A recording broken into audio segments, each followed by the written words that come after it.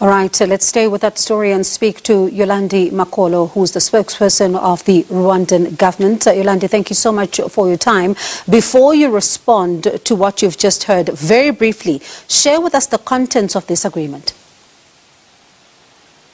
Thank you for having me on. Rwanda and the UK have just agreed on a migration and economic development partnership whereby we will be offering safety and protection to migrants transferred from the UK to Rwanda, where we will examine their asylum claims if they have any, and then for those who wish to stay here, they will be offered a legal pathway to living here and with us, among Rwandans.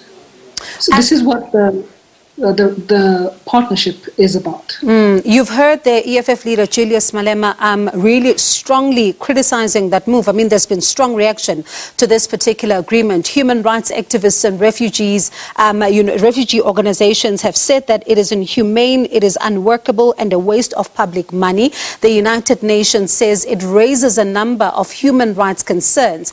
In the very country you are in Rwanda, some opposition politicians say the government should rather focus on solving its political and social issues that make Rwandans seek refuge abroad. In light of this, I wonder what is the President Paul Kagame saying to this? First of all, what is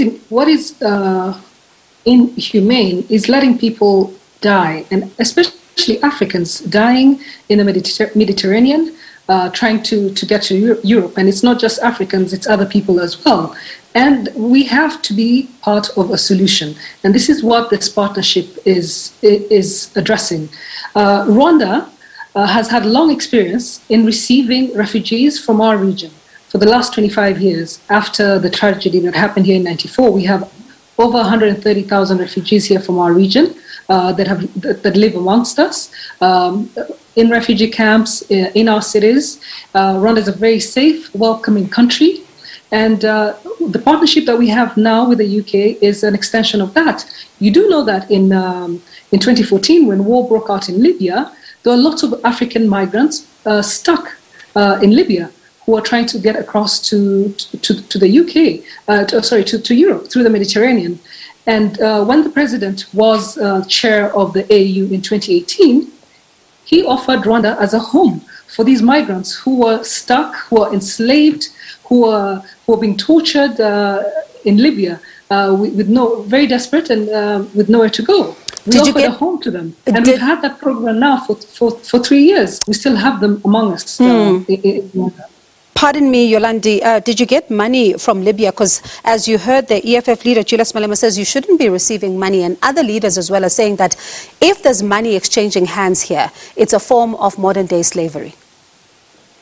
With the migrants from Libya, for whom we offered a home, we actually donated resources. The government gave them a center where they live up to this day. This new migration partnership is an extension of that program. There will be funds invested in ensuring that any migrant who comes to Rwanda is well taken care of, humanely, and that they're able to live a dignified and safe life here. And the funds that will be invested here in this partnership will also go to improving our communities.